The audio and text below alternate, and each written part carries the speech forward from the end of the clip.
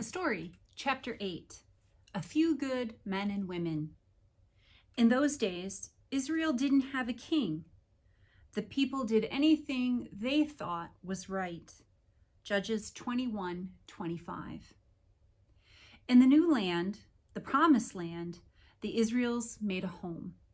But from time to time, they worship idols made of wood and stone, forgetting the great love God had for them. Whenever this happened, God sent an enemy to punish them. When the people called to God for help, God would raise up a leader, sometimes a man, sometimes a woman, to guide his people back to himself. God used these ordinary people to do extraordinary things. Just one more time, Lord. Once again, the people lost their way and worshiped idols, forgetting what God had done for them. So God allowed the Philistines to control the Israelites. Then the people cried out to God to forgive them and save them from their enemy. God answered their cries for help and sent a powerful man named Samson to help them fight the Philistines. Samson had a special gift from God. He was blessed with great strength.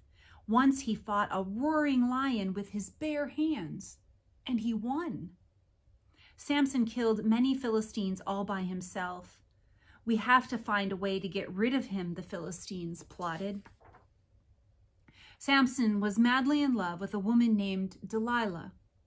Delilah only pretended to love Samson because the Philistines promised her money if she discovered what made Samson so strong. Delilah tried to trick Samson into telling the secret of his strength. Samson knew he should not tell his secret to anyone, so he tried to trick Delilah too. First, he told her that being tied with new leather straps would weaken him enough to be captured. The Philistines tried it.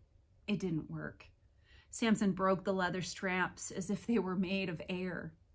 Delilah tried again. If you really love me, you will tell me your secret. Samson made up another story. I'll lose my power if someone ties me with brand new rope. While Samson slept, Delilah tied him up. Again, the Philistines tried to capture him, but Samson snapped the ropes like tiny threads. Delilah really wanted that money, so she said, "You lied. If you love me, tell me your secret." Samson really just couldn't stand the nagging anymore. He finally gave in and told Delilah the secret of his strength. "It's my hair. My hair. It's never been cut. If someone shaved my head, I would lose my strength and be as weak as any other man." Delilah waited for Samson to fall asleep. Then she cut his hair. When the Philistines came, Samson couldn't fight them off. The Philistines treated him badly, blinding him and putting him in jail. One day, the Philistine ruler brought Samson to the temple to show off their prize prisoner.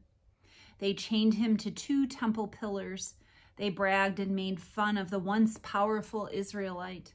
Samson prayed and asked God to give him strength just one more time so he could defeat the Philistines. God listened and answered Samson's prayer. Then Samson pushed on the pillars with all his might, and the temple came crashing down. All the Philistines were killed. Samson died too, but he was remembered as a man of great power who knew his strength came from the Lord.